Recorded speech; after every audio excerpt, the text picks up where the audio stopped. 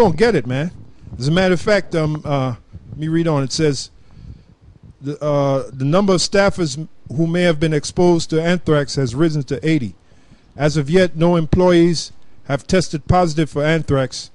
Yeah, that's pretty much it. That's pretty much it.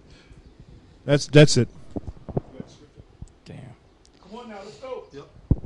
All right, the back of the elder said, they said about, we bringing out the information and the prophecy what Esau is doing, and y'all claim that that's scare tactics, but this is actual documented in articles and stuff that we're bringing in. We didn't make these articles up.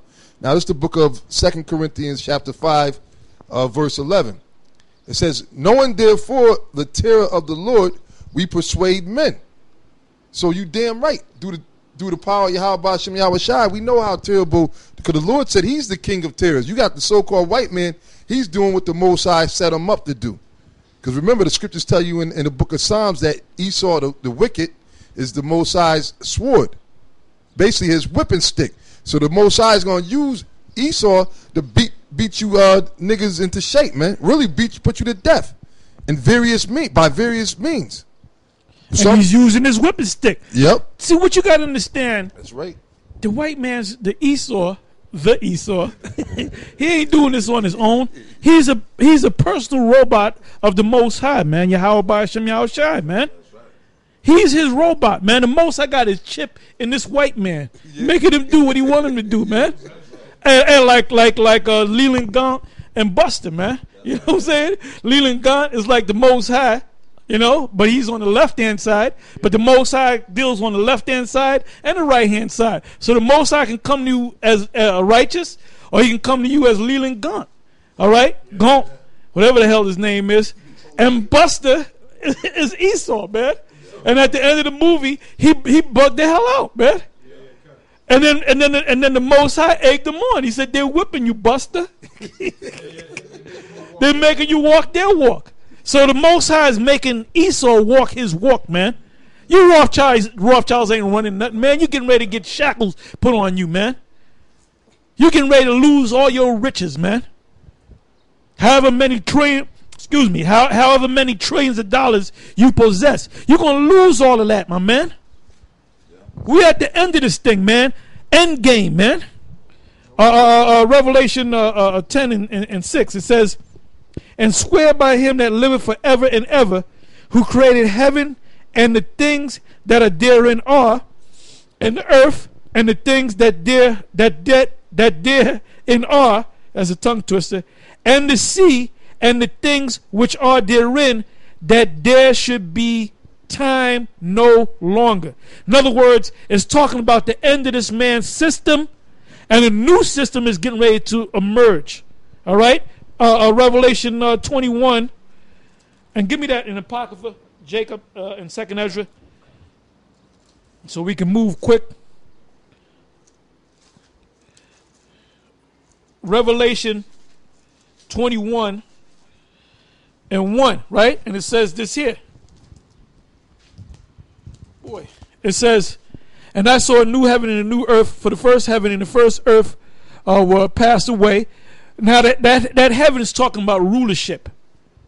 If you go to root words, all right. Matter of fact, look that up in the Greek. It said, for the first heaven and the first earth were passed away, and there were no more sea.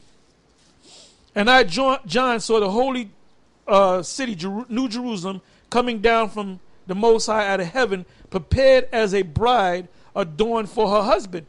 Now that New Jerusalem is talking about the people of Israel, okay? So that's the main point, that there was the old heaven is going to be passed away, and there's going to be a new heaven, and it's going to come as a form of the New Jerusalem, all right, which was arrayed as a bride for her husband. We are that bride that's going to spiritually marry Yahushua. And why are we going to come down from heaven? Because when these missiles get shot on this place that you call America, that we call Babylon the Great, we're going to be beamed up out of here in the chariots of Israel, and we're going to get a ringside seat, and we're going to actually, and that's beautiful, man. We're going to see this motherfucker go down, man. We're going to see this place burn.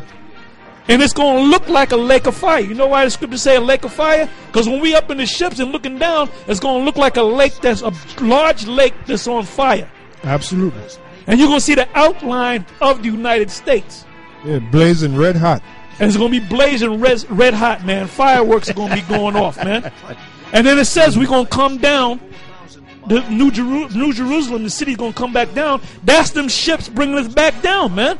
Yeah, yeah. And when we come down, brother, we coming down like my man, what's the dude, General Zod, man. Yeah, General Zod. We gonna come down like General Zod, all right? We ain't coming down like fucking Kal-El, man. We coming down like General Zod, times 100, okay? A quick precept, real quick. Hey, brother. That's what I was rooting for in the new movie. I was with General Zod, man. I was like, fuck Clark Kent, man. You know? Real quick precept. It's the book of Zechariah, chapter 4, verse 6. And what did he bring with him? The world destroyer? The world something? It was another name for it. Was the world something? You can look it up, brother. What was that thing in Google? The world changer, the world thing. And it was a big machine, and it basically changed the whole structure, the atmosphere of the earth to another Krypton. So that's the new heaven, man. So we're gonna bring that the world something, the world changer, the world machine, whatever the hell you called it, man. It came down, brother, and it was forming that new Krypton, man. You know, it was changing the earth. Yep. All right. It says, Micah 4 and 6. In that day, saith the Lord, will I assemble her that halteth, and I will gather her that is driven out, and her that I have afflicted.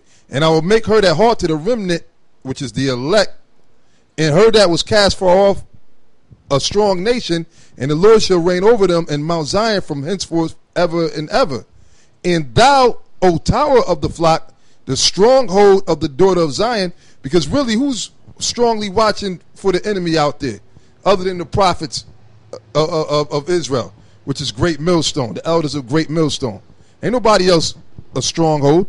It says, and thou, O tower of the flock, the stronghold of the daughter of Zion, unto thee shall it come, even the first dominion. The kingdom shall come to the daughter of Jerusalem. Now why dost thou cry out aloud? Is there no king in thee? Is thy counselor perished? For pangs have taken thee as a woman in travail. And that's what happened to us, man. All the curses, just like the Lord said, line upon line, precept upon precept, the curses came upon us, even to this day. But now the Most High is bringing us back to the fold. It says, be in pain and labor to bring forth, for now shalt thou go forth out of the city, and thou shalt dwell in the field.